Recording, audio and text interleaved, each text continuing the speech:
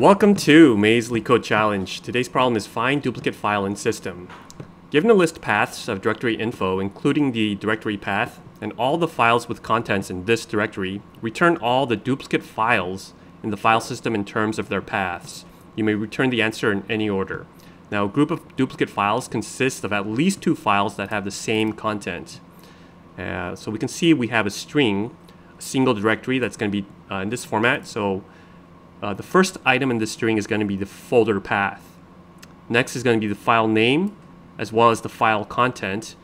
And this is all split up by spaces here. So the first item is going to be the folder path, and all the other items are going to be the file name as well as its file content.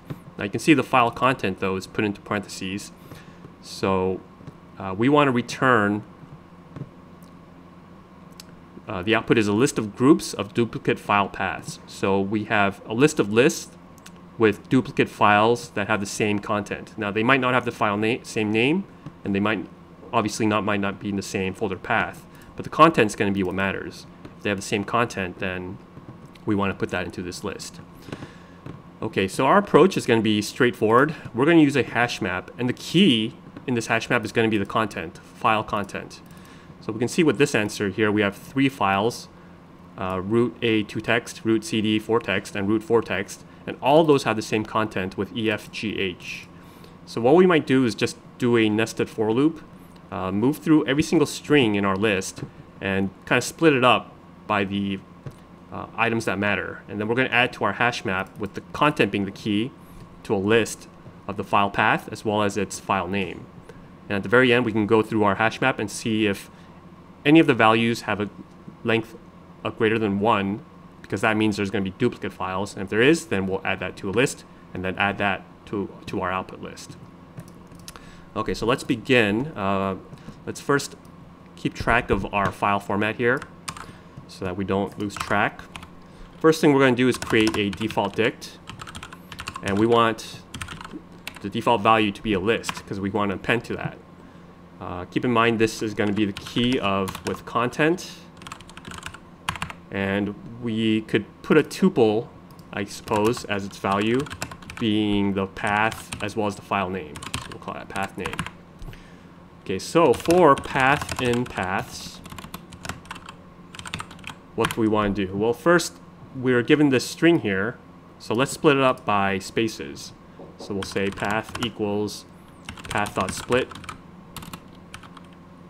by space.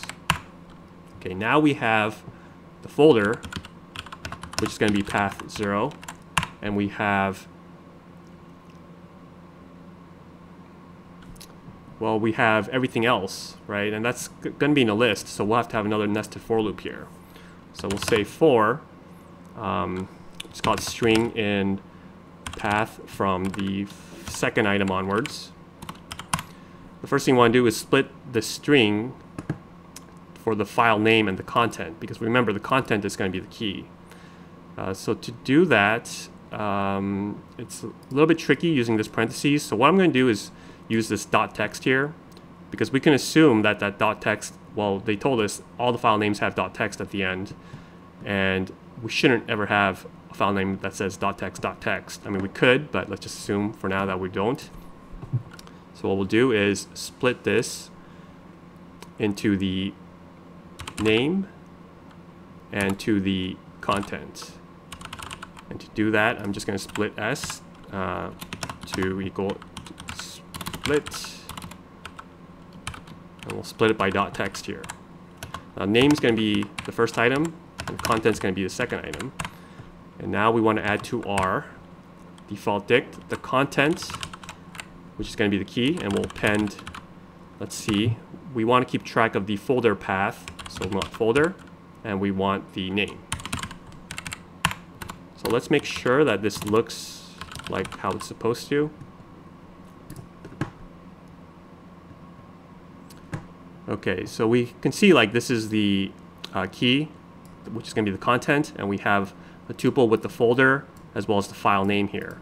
So all we need to do now is move through our dictionary and see if our length of any of these lists are greater than 1, and if they are, then we are going to regenerate our string by adding the path. We need another slash we need to add the file name and then .text to the end. Okay, so let's see. First, let's initialize our output, which is going to be a list. And for key value in c.items,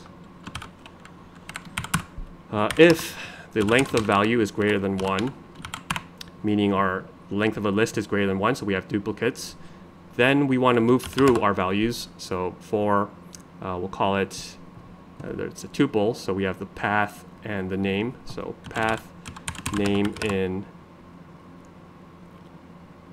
v. We're going to add to our well, first let's initialize a temp list here. We're going to add to our temp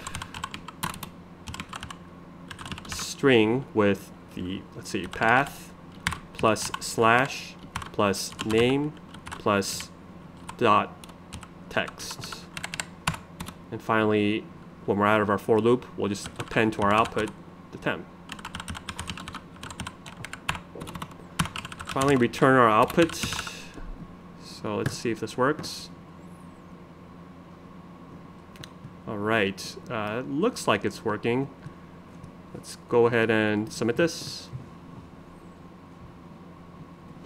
And there we go, accepted. So there's really nothing tricky about this. It's just literally doing a nested for loop and going through the whole thing. Time complexity wise, let's see. We definitely use O(n) space.